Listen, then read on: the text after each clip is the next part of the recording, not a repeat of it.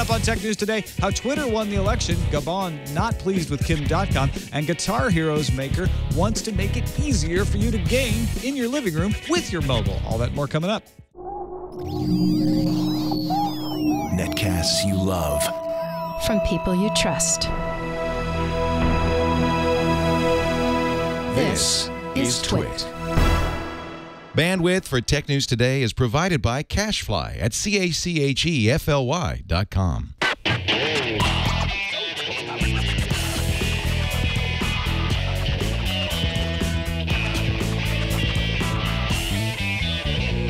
This is Tech News Today for Wednesday, November 7th, 2012. Tech News Today is brought to you by Lantronix, maker of the X-Print server. Print from your iPad, iPhone, or any iOS device to virtually any printer. For more information, visit xprintserver.com/twit and enter the coupon code TWIT to receive free shipping on your order.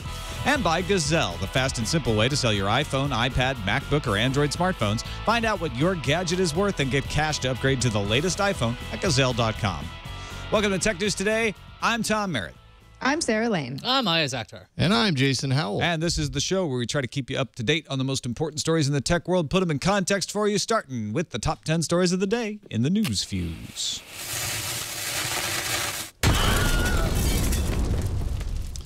The big winner of yesterday's U.S. presidential election, math. Yay, Another math. big winner, Twitter. Twitter creative lead Doug Bowman posted, RIP fail whale, we assume because of the lack of any significant outage or server problems for Twitter under the surge of election night posts. Retweets got the biggest workout when President Obama's 4 more years post was retweeted more than 600,000 times, a new record for Twitter. The Verge reports that the somewhat mythical Office for iOS and Office for Android is, in fact, right around the corner, with the iOS version arriving as early as February 2013 and the Android version expected in May. The apps will be free, with a Microsoft account required to access Office documents. Editing capability will come only with an Office 365 subscription. AT&T is making it rain. First up, AT&T announced Project Velocity IP, otherwise known as Project VIP, in which the company will spend $14 billion to upgrade its wireline and wireless networks over the next 3 years. $8 billion is going to wireless improvements, like an expanded LTE network, and $6 billion for wireline improvements like fiber optic lines. AT&T is also throwing $700,000 at the FCC. In coins? I don't know if it's in coins, as a settlement for switching some of its unlimited users to monthly plans without consent or knowledge. Refunds will also be issued to those whose plans were switched. Kim.com's new service, Me.ga, or Mega, has already hit a snag. The company's domain name belongs to Gabon, and the government of Gabon says it plans to suspend the domain name. Gabon's communications minister said the country's domain name, quote, cannot serve as a platform or screen for committing acts aimed at violating copyrights, nor be used by unscrupulous people. Oops. A U.S. district court in Texas has ordered Apple to pay $368.2 million to VPN company VimitX for violating its patents by putting FaceTime into Macs and iOS devices. VimitX sued Apple earlier this year over 4 patents it owns relating to web video. The technology was originally developed within a division of the CIA for setting up secure communications, but was later spun out into this public company. The company has actually won a case against Microsoft in 2010 to the tune of $200 million and has cases pending against Cisco, Avaya, and Siemens. Microsoft is killing off its Windows Live Messenger brand and client for most of the world in Q1 of 2013. Why? Because instead, you'll see the Skype name as the brand, and you'll have to use the Skype client. In China, the Messenger name will remain. On the back end, Microsoft has rebuilt Skype's instant messaging to use a mix of Azure and Messenger's infrastructure, so the Skype client can connect to both networks, so things will still be okay. So is Skype a dirty pun in Mandarin or something? Is that why? I don't know offhand. Write in. Let us know. Terry Gao, chairman of Han Hai, the parent of Foxconn, told reporters at an economic forum that the company is shipping far fewer new iPhones than Apple has requested due to design-related production difficulties. Investors are concerned that the scarcity of iPhones may weigh on Apple's earnings this quarter. Just a few weeks ago, Japan's SoftBank announced it had acquired a 70% stake in Sprint. Now, Sprint has announced it will acquire 30 megahertz of spectrum in the 1900 megahertz band, and customers in Illinois, Indiana, Michigan, Missouri, and Ohio from U.S. Cellular, the 7th largest wireless carrier in the U.S., for $480 million in cash and the assumption of certain liabilities. Sprint says the additional spectrum will supplement its coverage in the areas as it continues to roll out 4G LTE across the U.S. The transaction involves approximately 585,000 U.S. Cellular customers. Missouri, really? What are you from? Come on, isn't that what you say there? You're from Jeff City or something? I'm sorry. I was trying to be all, hey, me and Tom are simpatico, so I went to it again. Netflix still leads the pack of online video providers if you look at bandwidth usage. Research firm Sandvine released a report showing Netflix has 33% of primetime downstream traffic in September, a slight increase for the same period a year ago. YouTube comes second with 14.8% of the bandwidth. Amazon Prime still small at 1.75%, but it's growing, passing Hulu's relatively stagnant 1.38%. Oh, this is going to go well. Google redesigned its search results page. Say goodbye to that left sidebar and hello to white space where that navigation was. The tools are now moved above the search results and below the Google search bar. The redesign is live in the U.S. and will roll out in other regions soon.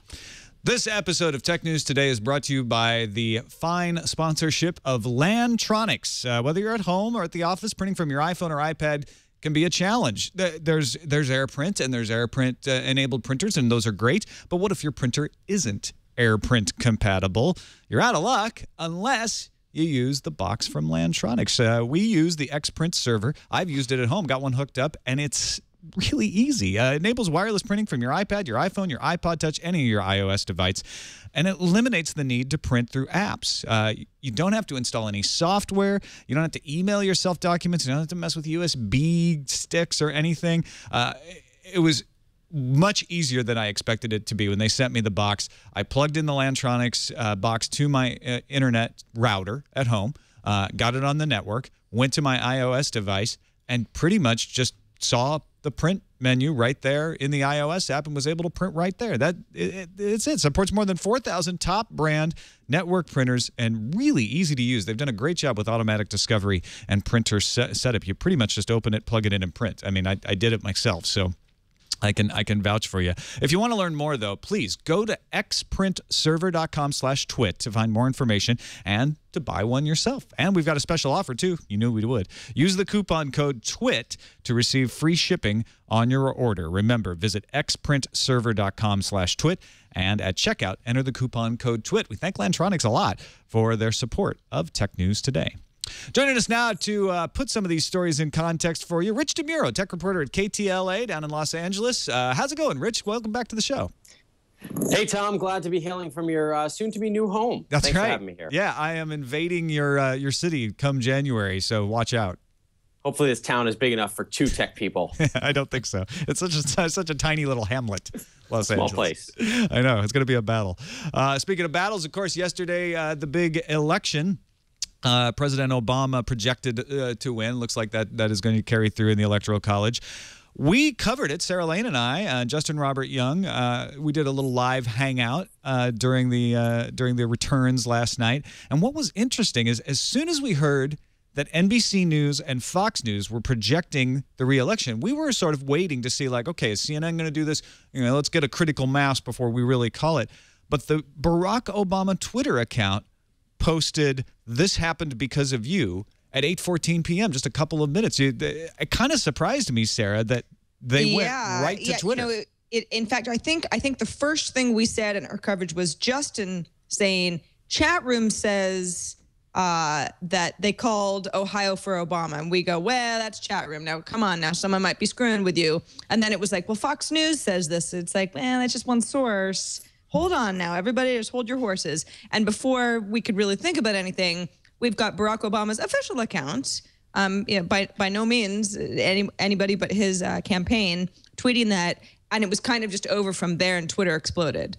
And not all the networks had called it. Governor Romney certainly had not yet conceded. And at 8:16 p.m., just a couple of minutes later, the famous 4 more years post with a link to a picture of Michelle Obama hugging her husband was posted. That has now become the most retweeted post ever.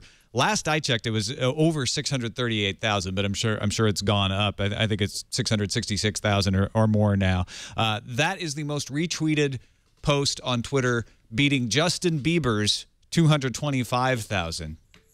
It's interesting that. Are we going to see a picture of what he had tweeted? I don't know. I don't know where that. I was just hoping to make this about Bieber. I just like the idea idea that this is part of our world now. You know that the campaign had to figure out what they were going to tweet and when they were going to, well, maybe not when they were going to tweet it, but they knew, they had to plan for what this tweet was going to say and what this picture was going to look like well before they won the election. So I think that's pretty fascinating to see that this is part of our world now. Obviously, these are the most retweeted things, and those are things that are just, it says a lot in a little.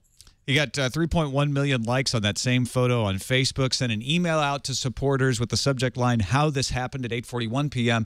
Again, before Mitt Romney had conceded, before Barack Obama had taken to the stage in Chicago with an acceptance speech. So essentially, the president accepted the election results on Twitter. Are we making too much of that if we say this is a huge change in the protocol of accepting election, Iyaz?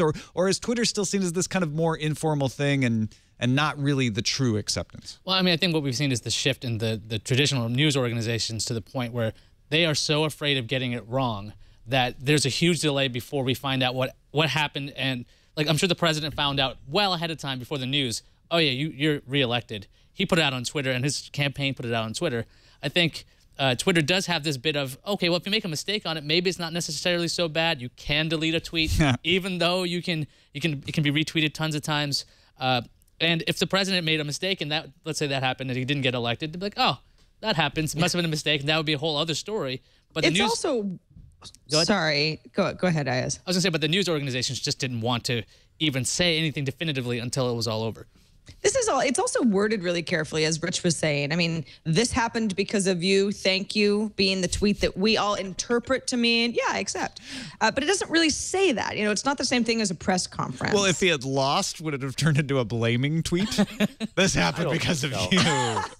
And I think this just goes to show the power of Twitter in general. I mean, we're seeing that Twitter is sort of one-upping news organizations every day. I mean, news organizations themselves are relying on Twitter to look to see what the latest news is and to look for leads. So this is the way we break news nowadays. Twitter is where news breaks. It used to be maybe a blog. It used to be, we've seen that progression. It used to be you went on a nationwide television show to break news. Now you do it on Twitter, and then the news follows. So I find that pretty fascinating. Yeah, and I guess it doesn't undermine the drama of the speeches and everything, because people still want to hear what both candidates have to say in this sort of situation. But it is, to me, it's a big change for the internet to be the first place for everything. I guess I'm on the silly side. Not just for news, just, I'm very, very curious what the other picture would have been if he had lost, or is that picture consolatory, like in case he lost? It's like, it's okay, you could interpret that picture either way. I'm just kind of curious. That picture is just reversed, and it looks totally different. It means something totally different. It's just all right. The mirror image of that picture, and it feels so different. I blew this because I forgot to give Jason space to play the tech lection bumper, but if you still have it up, let's play it. Let's give it one more airing. Just take it in. Yeah. That's the last time you'll see that. At least with that. Maybe we'll get it tweaked. Yeah. All right. Let's talk about Kim.com and how Gabon not really having it. They're like, no, you can't use our domain name. It's a mess. So last week we talked about Kim.com's new plan. He's like, Mega Upload is coming back. It's going to be called Mega. It's going to use the Gabon domain, which is .ga. So that's me.ga. And you're going to love it. You'll see it in January. And everybody went, oh my God, look, he's getting around U.S. authorities because they can't seize his domain. Blaise Luembe, which as Tom mentioned, is Gabon's communications minister, says, no, we're not going to do this. We're going to suspend this. We're not going to have any part of unscrupulous people using our country for their own gain. This is according to New Zealand publication stuff.co.nz. The attorney for Mega Upload's worldwide defense confirmed to CNET that, yeah, we're not actually going to be able to use that mega domain after all. He quoted, "Mega Upload and Kim are innocent and presumed innocent. It sounds like a lack of net neutrality in Gabon. We're just going to use a different domain." So basically, yeah, it would have been a kind of nice name, but it's not the end of the world if they don't want to play nice with us. They've probably got net neutrality issues there anyway. .com had a reaction on Twitter, which was kind of interesting. He tweeted, "The reach of the U.S. and Vivendi, Gabon minister announced mega domain will be suspended, calls cloud storage site cybercrime." Now, that's a little bit hard to decipher if you don't understand what he's referencing, but there was a Numerama article last week that revealed the top-level domain of Gabon is administered by Gabon Telecom, which is a wholly owned subsidiary of Vivendi Entertainment Group, which, as you can imagine, not great friends with Mega Upload. So he's kind of going, okay, this is a big conspiracy. It's not really the country at all. It's Vivendi. Meanwhile, at least for some time this morning, the last time I checked, I couldn't even get the domain to load at all, the URL to load at all. Mega had been taken over by what is presumed to be a hacker group. It was directing to a group calling themselves Omega.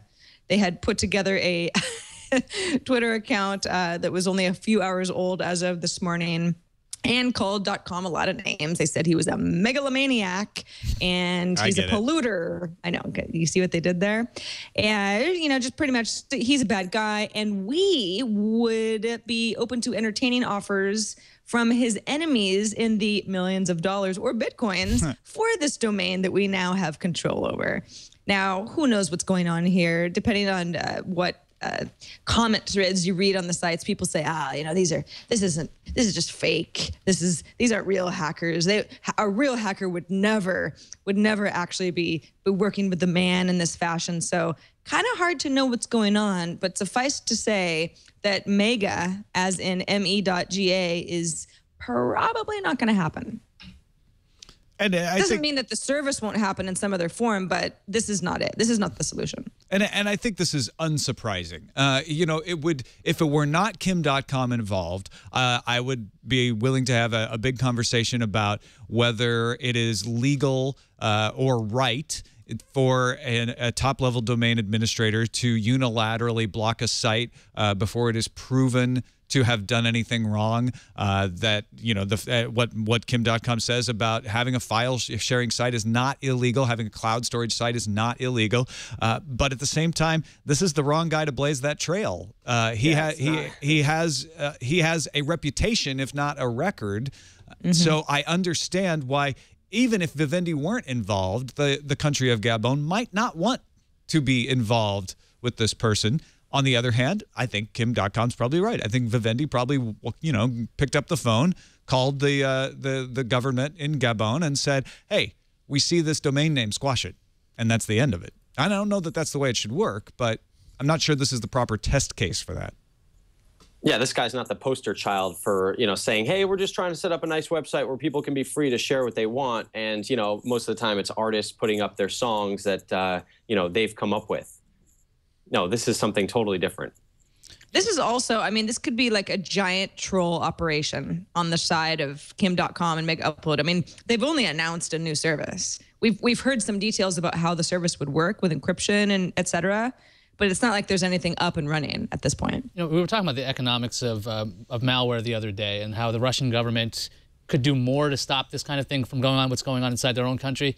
It seems like this is a very small country, Gabon. It's got 1.6 million people, 98,000 people on the internet. So it seems like it would be almost, I wouldn't say irresponsible, close to irresponsible to be like, yeah, by the way, our biggest domain name and the biggest thing that's going to happen here is with this kind of shady operation. And like you were saying, Tom, you know, .com is not doing himself any favors with the amount of like flouting of the law and this constant like, hey, FBI, we know you're pinging us, that, you know, and all kinds of, he's just kind of charging them up. So wherever he moves this domain to, they either have to have some kind of like well, maybe he's actually going to set up those servers in the sky that the Pirate Bay always talked about, because I don't know what country is going to be like just welcoming him with open arms. This isn't like WikiLeaks where there's a... He could go to a .com. There's plenty of registrars out there that'll shield him. I mean, he's not going to have a problem getting a domain name. I think he just liked the idea of mega because it was me.ga. I don't think he did much checking with the government of Gabon before he registered it. All right, let's talk about network traffic. We had this in the news fuse. The Sandvine company had their global internet phenomena report come out today. These are the folks that first reported that Netflix used so much of your bandwidth every evening. Netflix captured 33% of primetime downstream internet traffic in September. That's not much of a rise, to be honest, but it's stability for Netflix, and it's very far ahead of the competitors. YouTube, which is a free service, right, versus the paid version of Netflix, only gets half that, 14.8%. BitTorrent, and I'm assuming this means all BitTorrent protocols, not just BitTorrent.com, the legitimate BitTorrent service, gets 5.8%. It's actually not that much bandwidth being used by BitTorrent.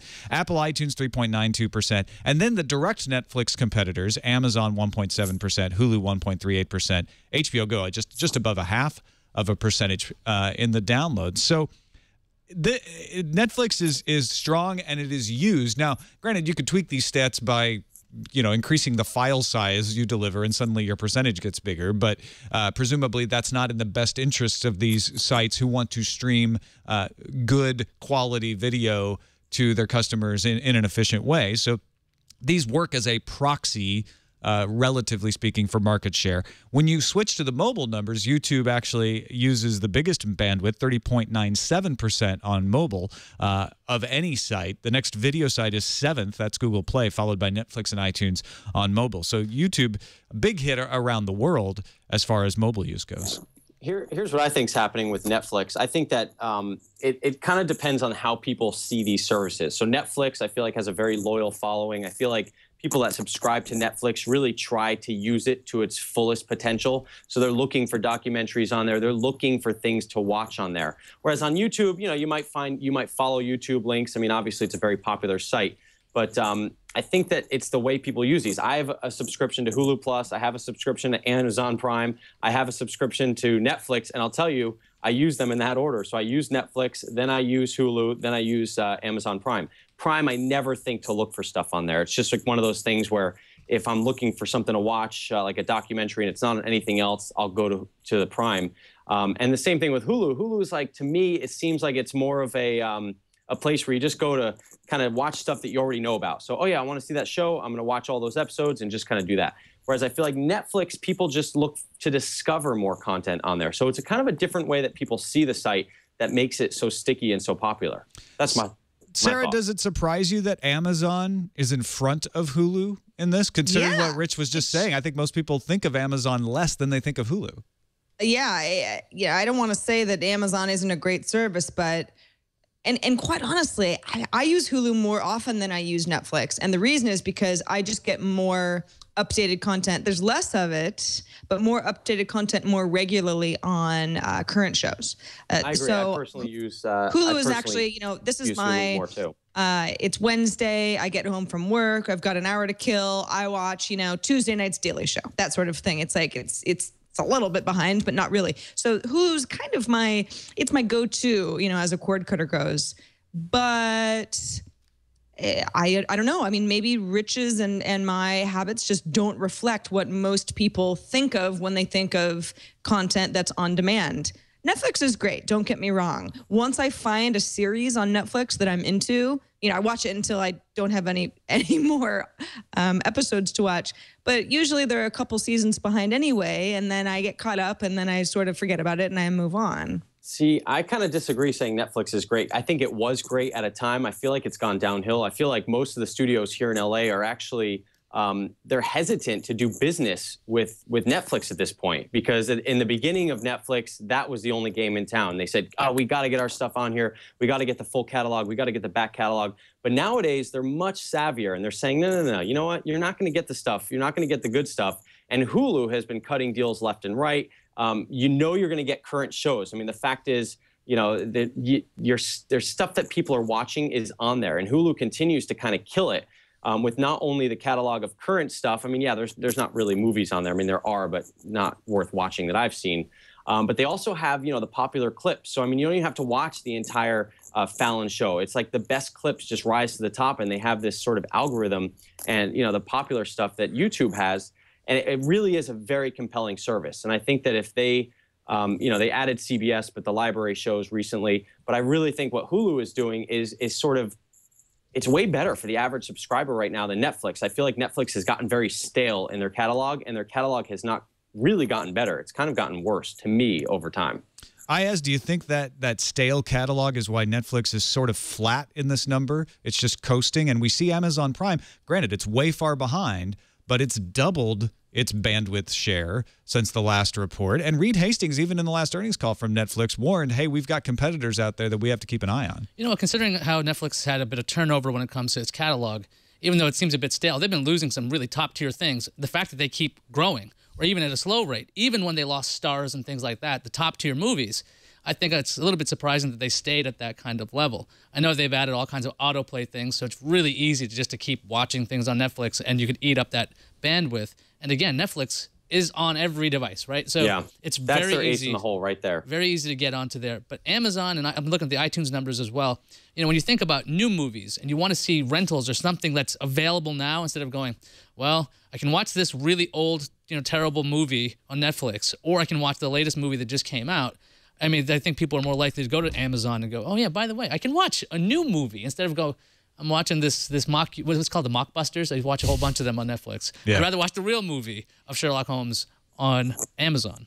I think that's, Iyaz, you hit upon it. I think the biggest value of Netflix right now is the fact that they already have the technology and the reach that almost no other streaming internet service has. So the fact that we've seen them go into things like, what's that show that they did? The Lilyhammer.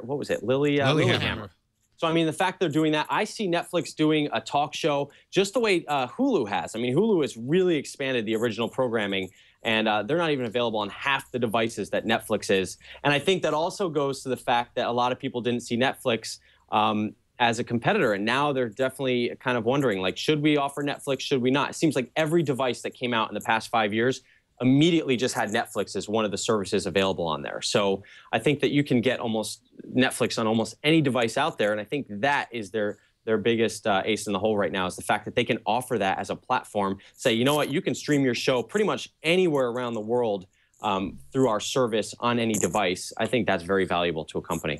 And we'll be seeing more original content from Netflix. House of Cards coming there as well. So keep an eye on how that shakes out. Amazon also has original content, as Hulu already does as well. Let's take a quick break. Thank our other sponsor for today's show, without which we could not do Tech News Today, Gazelle. In fact, without which I wouldn't have a little more cash in my pocket, because I sold a bunch of stuff on Gazelle this summer. It is, I think, the simplest way for you to get rid of your old gadgets and turn them into cash. The nice thing about Gazelle is that it's easy to use. You go to the website, you punch in, you just pick the picture of what it is you have. You fill out all the specs, what carrier it is, what the capacity is, and then you get a quote. You lock that quote in for 30 days, and you don't have the risk. If you decide not to sell it, nothing happens. But if you do decide to sell it, you got 30 days to get it to them. They pay for the shipping, and then within a couple of days, you've got money either by check or by PayPal, and you can use that money for your new gadget. Or you could even buy your new gadget and then send the old one off to Gazelle. So go to Gazelle.com, get an offer for your iPhone, and do it today, because gadgets probably not going to get more valuable. They're not quite in that collectible period yet. A little too new. Find out what your iPhone is worth. Take a minute. Go to Gazelle.com. Sell your used iPhone today. And we thank Gazelle for their support of Tech News Today. Guitar Hero's creator Charles Wang getting profiled in VentureBeat. What's he up to? We haven't heard much from him in a while. He's got a new startup, and it's called Green Throttle Games. And if you didn't know him before, he was the co-creator of Guitar Hero, and he used to work at Red Octane. So he likes the color and the car metaphor. So Green Throttle Games is making a game controller that will work with Android smartphones and tablets when it debuts next year.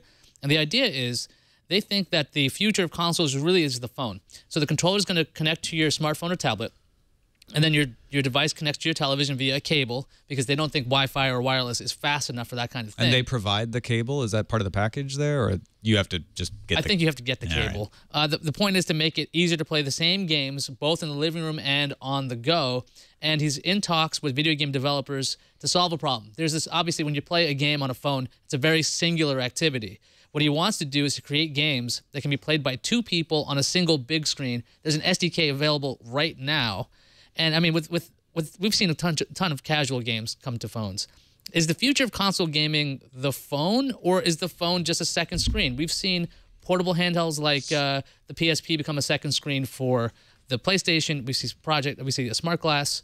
What do you think, Tom? Do you think that phones are the future, or are they just a second part? Well, I think the future of the phone could be very easily that you pop it in a dock wherever you are, and it's powerful enough. And I'm thinking 5 to 10 years. It's powerful enough that there's no reason to have a laptop. There's no reason to have a desktop. In most cases, dedicated. You just dock that phone device. It's no longer a phone. It's just a portable processor with a screen built in, and you can use it on its own. You can dock it into anything else, and this is another example of that situation. We've seen this with the Asus Pad phone. We've seen this with the lap dock, sort of the early attempts at this modularization. And what he's saying is, hey, this phone can play some pretty high level first-person shooter type games. Let's use it that way. It's not compelling if you think of Angry Birds, right? I've tried to play Angry Birds on the Roku, and frankly, it's better than I expected, but it's not something I'm compelled to go back and do. That's a mobile game. On the other hand, if you're going to get some of the like Infinity Blade that I can play with an actual controller and play on my big screen, then yeah, why not? As long as the phones get powerful enough to handle it, which I think they will. Rich, what do you think? I mean, we have a very enticing proposition for phone makers, right? They can become the next consoles, but the old guard's got to be freaking out because if Microsoft, Sony, and Nintendo they're up against every phone manufacturer, what do? Well, I think that's part of the problem too, is that what they need to do is figure out how to make these games compelling enough to make them playable on a television, make people want to actually play these things on their TV. But then you have that fragmentation as well. So, I mean, is every single phone, every single Android phone, iPhone, Windows phone going to work with this thing? And is every model going to work the same way? So I think you have a lot of issues there. It sounds interesting to me. It seems a little bulky. I mean, I get that in a couple years your phone's going to be very powerful, but I'm not sure I want to play like that just yet. I mean, we did a segment today actually including the Mogo, which was mentioned in this article, which is, this little controller that sort of connects to your Android phone. And I think that's pretty compelling because it's simple enough. You pop your phone into this little controller and you can actually play using sort of an analog controller versus, touching just the screen. So I think there's definitely a place for this. I think if you go to a hotel room and you want to connect your phone to the TV screen there or something like that and play, or at home even, but it really is going to come down to the games and I guess giving developers a reason to come up with games that play well on the TV and that also take advantage of the hardware and the features here. This is a smart guy. I mean, obviously he kind of gets pop culture. He gets what people want to do, and he's looking to make things pretty simple. This might not replace an Xbox. This might not replace a PS3, but it might be a gaming system for a lot of people out there that's just simple and easy to use. Sarah, do you think this thing could catch on, like using your phone as a console over cloud gaming at this point? Because if you have cloud gaming, you don't even need a device. You just need controllers and a television. Yeah, I mean, it almost looks like how, you would use your phone as a hotspot, in order to do something else with another device that you could connect to your phone. I'm never really a fan of like, ooh, I got to connect my phone to the TV over there, and then I've got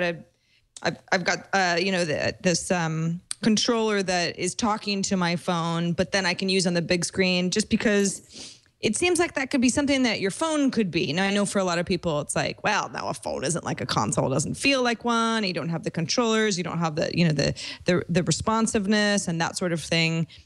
So yeah, I'm probably not the target market for this, but I can definitely see it being a solution for folks. Hey, if you've already got your phone with you, you put those controllers in a drawer somewhere, you take them out once in a while or all the time, and you don't need something like, the Wii U, for example. who wants to tie up their phone for that long, too? I mean, I don't know about you guys, but when I'm sitting on the couch, my phone is right there. Whether I'm watching TV, whether I'm doing anything else, it's just sitting right there next to me. If this thing was 10 feet away in front of me and you're getting text messages and people are calling, or you're trying to control your Sonos from your phone, I mean, let's face it, our phones are becoming so many different things. I mean, how many things can we make this before it just doesn't work anymore? I mean, I need to have my phone available. So to have it tied up to the screen like that for an hour at a time, or however long you're playing these games, I think that's an issue as well. I wonder how it handles calls and things. You're like, Richard console is ringing, because like you're trying to play a game and there's going to be a notification coming up. It's got to be. That's a setting. It must be. Do not interrupt. You know, Hopefully. we already got the do not disturb on iOS. There's similar things in other platforms as well. Well, it is time to take a little trip into rumor land again regarding Microsoft Office coming to the iPhone and Android devices. Sarah, The Verge uncovered something. Looks interesting. Yeah, so sources, unnamed of course, do tell The Verge that the Office versions for Android and iOS are coming next year. iOS will come first, they're saying, a couple months ahead of time. So February, March for iOS, and May for Android. So, okay, well, that's neither here nor there. So let's say that they're going to arrive. What's the deal? Because we've talked a lot about, hey, Office coming to two of the most popular mobile OSs around. How will it work? What will it mean? Is this smart on Microsoft's part? According to The Verge's sources, these will be free apps, so you can download them no problem. But like some other apps, SkyDrive is a good example. OneNote, you have to have a Microsoft account just to basically play. You know, for viewing functionality, you have to have a Microsoft account. Now, that's all fine and good. That's not hard to do. But if you want edit functionality, that could be enabled with an Office 365 subscription. So that's where Microsoft says, this makes perfect sense. Let's just get everywhere. Because if somebody has a 365 subscription, then we're getting money per month, reoccurring, you know, because it's a subscription model. So you buy an Office 365 subscription within the app. That's possible to do. If, you know, you go, oh, I want to use this. I can see my PowerPoint doc, but I can't seem to get in there. Okay, I'll go ahead and sign up for the service. And of course, if this is something you already have through a corporation or a small business, then you're already good to go. Organizations can distribute codes to enable Office mobile editing for their users. So it's designed to be pretty simple. Now, Jason's got a page up that's showing the different Office 365 subscriptions that are available. So there's some tiers. There's a very simple tier, which is kind of like hosted email, that sort of thing. Now, I'm not positive, of course, that the iOS Office 365 subscription models will exactly reflect what's already up on Microsoft's website for the pricing. But the lowest tier pricing, which is $4 a month, says nothing about editing mobile docs on the go in the cloud. That one is only mentioned once you get to the $6 model and up. So potentially, this would be something that would be somewhat unusable on iOS or Android unless you were paying at least a $6 a month subscription. Again, people who already have that subscription or are part of a small business where it totally makes sense. And there's other good stuff that you get. You get, domain hosting and that sort of thing. That might make a lot of sense. But for just an iOS user who says, cool, now I have Microsoft Office, that's not really the case. Yeah, totally agree. I mean, it seems like if you're a business person, or if you have I would even be hesitant to say startup, because a lot of those people are using things that are in the cloud. But sort of a business person that needs this functionality, this is definitely a great thing. I mean, you have the company behind the program writing the program that lets you edit it on your phone. I think that's great, and this is long overdue. But for someone like me who is totally moved into Google Docs, I mean, this is just so irrelevant. And I just rather have a nicer version of Google Docs to be able to edit things. But overall, this is a great move. And I think it's a good thing for people who need real editing of this kind of stuff on their phone, on the go, on their iPad. And viewing, I mean, viewing is not a big deal. It'll be nice to view these things sort of in a native app. But it's kind of like Acrobat. It's like you don't really need that on your iPhone, because you just open up the document and you can view it, at least with the basic software included. So I don't think like the view functionality, not necessarily the greatest thing, but I guess maybe with certain documents, they might render properly versus some of the things I've seen on the phone, how they render in the native app. I definitely used the Google Drive app to view docs before it had the editing capability. And it was frustrating because I wanted to do editing, but there were times when I just needed to see what was in a doc and it was stored in the cloud. So I think that's smart. And I think Microsoft's smart to say, we're going to slowly disconnect purchasing software from the where we're going to make the real money, which is subscribing to our cloud service. There are free versions of Microsoft Office floating around. You get one with Windows RT, but what they really want you to do is sign up for one of these 365 accounts. And yeah, I use Google Docs for everything too, but I'm also frustrated by it. If Microsoft starts to provide a significantly better, which a lot of people already think it is, experience that I can share with everyone in the cloud. It doesn't matter what device they're using, what platform they're using, and it works better than Google Docs, even if I have to pay a little bit of money for it. I mean, I'd pay a little bit of money to get Google Docs improved as well. It might be worth switching to. Like you were saying, this gives you like device independence. Microsoft acting like a software company like it was before, just saying, okay, we're going to push out software for every single platform. You're going to use a Microsoft product on an Android device, iOS device, your Windows device, Mac. It doesn't matter because you're going to use our service anyway. I think I was most surprised that Microsoft's going to allow you to do purchases within the app because then Apple gets a cut out of that, which I think is a little bit unusual because, I mean, Amazon obviously has had heated words with Apple when it comes to that. They don't allow you to buy Kindle books through their app anymore because they don't want to give a cut.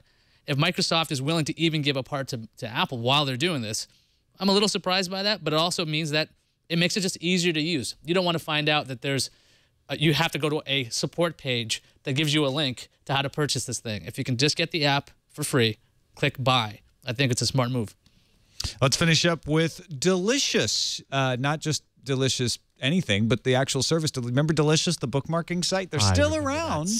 I have a soft spot for Buzz Delicious. out loud.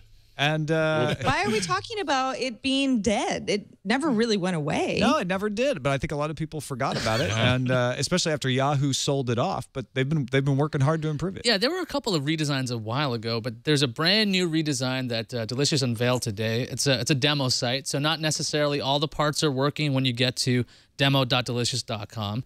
And when you look at the page, it kind of looks a bit like a Facebook or old Dig with this blue bar on top. There's a left-hand navigation with trending tags, middle feed of popular links with preview pane on the right. When you click a story, you'll see it on the right. You'll also see comments from the community for certain stories. You might not see it for every one of them. It's very text-based, so forget about all these big tiles like Pinterest. That's all gone. They want nothing to do with that, it looks like. It also looks like your profile page, you'll see your links, and you have that similar three-pane design. It looks tremendously like Facebook, as you'll have your picture on the top left, you got that blue bar on top, and the text in the middle. It really does. It just screams Facebook to me. Maybe that this part of that. We'll just show you design. Colors match. Bias. It just looked really strange. And the Delicious blog, they explained that inside is going to be faster. They have a new iOS app coming and everything. The demo is live now, and the new version is rolling out at some point. I'm just kind of curious what people think about this because I have a soft spot for Delicious. I used to use them all the time. I was happy when they left Yahoo because I thought Yahoo was going to kill them. Rich, do you think they got a fighting chance in this social networking world at this point, or is this kind of this old remnant that's just old guard? I'm just trying to think of the use case. I mean, I'm always clicking links. I'm always trying to save stuff and looking for a better way to sort of organize my internet experience. And I haven't thought about these guys in a while. And I've gone, I've seen the iterations of the site and seen how they've tried to improve it over the years, but it never really served a great purpose. I mean, I feel like with so many different services that I'm already using nowadays, I might not need this anymore. Now, the one service I think could be kind of neat, and I'm not sure if this is built in or if they're thinking of this, but I think a place to like aggregate all of my links. There's a service called, I think it was like Trunkly, that would take like every link you ever shared, whether it was on Facebook or Twitter or YouTube, and it would kind of collect all of those into one place, which is kind of neat. It's kind of like a record of everything you've ever done. That shut down. I haven't really seen a similar product. Delicious could be something similar to that, but I don't know. I don't see the use for myself, and I'm not sure. I think people are so ingrained in these other services at this point, and especially like Instapaper. I mean, you have something like that where that's where I'm saving stuff that I want to read later. Links I'm just bookmarking because they're all synced across my cloud, on Google Chrome, and Evernote for other stuff. So it's kind of tough to know whether I need this anymore. And Rich, just to expand on your Trunkly mention there, actually Delicious bought Trunkly back in 2011. So there you go. Folded into the Delicious that we see now. So that might actually be a good thing for them, because I do like that feature. So I'm not sure if it's in this new iteration of it, but that could be compelling to have because sometimes, have you ever like shared a link or something, and then like, you know, a year later you want to remember, like, what was that link that I shared? Okay, how would you find that, you know? Sarah, you cover the social space a lot. I mean, is this Delicious dead in the face of things like Pocket and Pinterest, or is this like I guess Dig's relaunched too? I mean, those old guard things do they have a chance? Well, Dig is relaunched to be a lot more visual than it used to be, and also a lot more simplified. I mean, Dig got very complicated. Now all of that complication is gone. It's a new company, and there's all of that. We mentioned how things look like Facebook and the color combinations and everything. Let's remember that Delicious was blue before Facebook was. So this has been Delicious's color combination for a long time. It does look different. I almost think that it's smart for a company like Delicious to say, listen, people associate us with the very, web, the early days of Web 2.0, and bookmarking, saving is something that everyone knows that they need, and they have a million different choices. And everybody's doing that very visual, tile-based, Pinteresty type of a thing, including Dig. Well, we'll look at a company like Reddit. Nobody's going to accuse Reddit of being visually stunning. It is text all the time, and in some people's opinions, sort of horrifically so. So if Delicious can, and especially with an acquisition like something like Trunkly, which is very compelling, you're aggregating, saving links and links that are shared from everywhere. You don't really have to think of Delicious as this place you need to keep going. Then that's smart. I also agree with Rich a bit that it's been a really long time since I've felt the need to use Delicious. I have so many bookmark saving tools built into my browsers now. Variety. Every single post has, little quick links for me to make sure that I never forget an article again. That this does seem like yet another option, but it is the old guard after all. I mean, Delicious has been around for a while, and I wish them well. Remember, there's Craigslist is not pretty by a lot of standards either, so it doesn't have to be pretty to be useful. It just has to be useful. And I think that's the big question there. Let's finish up with the randomizer. So Nintendo Wii U has another unboxing video out there. This is early, it hasn't come out everywhere yet. But this is a special unboxing because it is Satoru Iwata of Nintendo doing the unboxing, and the video has been posted up by Nintendo, is making the rounds. I don't know. I thought it was pretty awesome. I watched this video actually twice because I was getting a kick out of it. He puts on white gloves before he opens it up, and this is obviously not a pre-opened box. He's discussing how hard it is to open. He goes, the box is a little stiff. It's rather heavy. Rather heavy. Says at one point. Because they tell me it's 4.5 kilograms, and he just seems like it's almost like he's never seen one of these before. He said he had never opened the box before. And it looked legit. He looked like he was having trouble with some of the parts, and he goes, I've made an awful mess. He had trouble with the dock for the gamepad, and I'm just like, do you want to have that as your image for this? I mean, it's very real. It's humanizing, yeah. It's real, but did you want it to be like super easy? It's the Wii U. Even our CEO. How many people in the package design department got fired? He called that power supply big. He's like, this is the big power supply. And people like real though. I think that's this was very brave of them to do this, and as someone who has done unboxings, as you guys have as well, they're not easy. And they're very challenging to do right on the fly like that. So the fact that he was just saying stuff, that this was all streamed live, the fact that he was saying stuff live and kind of just giving his reaction immediately, I think people do respect that. And it is kind of fun to see that happening from someone within the company. I love the white gloves. That's a nice Japanese touch that you just don't get from the American unboxers. Is it okay to wear those after Labor Day, though? I guess it doesn't matter in Japan. All right, let's move on and see what's on the calendar, Sarah. Okay, AdTech is happening today and tomorrow in New York. Big ad-related conference there. Groupon is announcing their earnings tomorrow, or its earnings rather, because corporations aren't people. Unless you're a donor. I'm just gonna go out on a limb and say it might not be good news. because Groupon's had kind of a hard time of it. But here's good news. Angry Birds Star Wars is out tomorrow, as is the Samsung Galaxy S3 Mini in the UK anyway. It's arriving there tomorrow. Also, in the wake of a lot of voting chaos in New Jersey, because of course you've got people without power and not being able to receive mail and that sort of thing, officials have extended ballot submissions for the election that has already been called to this Friday.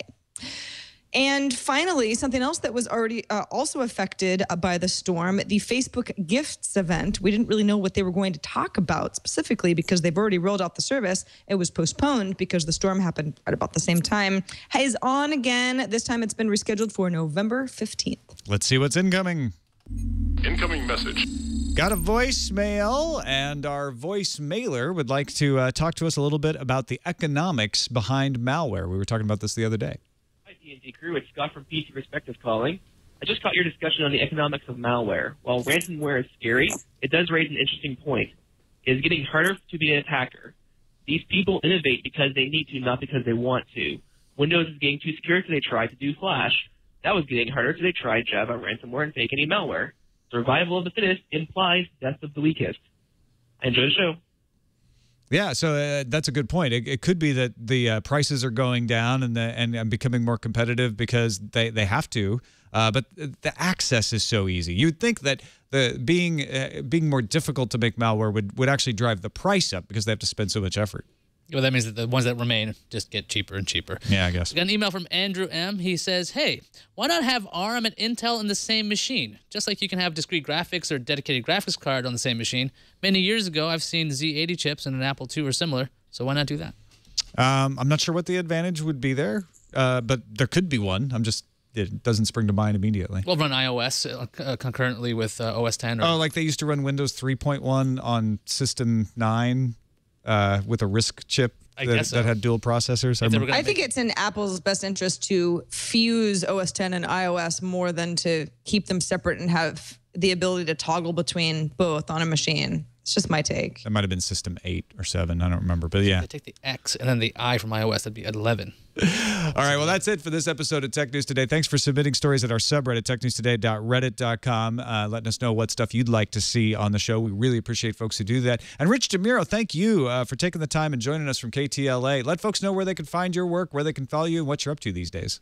Yeah, I'm on KTLA and a bunch of TV stations nationwide, probably on morning shows where you live. RichOnTech.tv is the website where you can follow me on Twitter and Facebook and all that good stuff. So, yeah, that's me. Excellent, man. Thanks for having me on. It's always fun. Good to see you. You can find us on the web at twit.tv/TNT. You can email us, TNT@twit.tv, or give us a call, leave us a voicemail.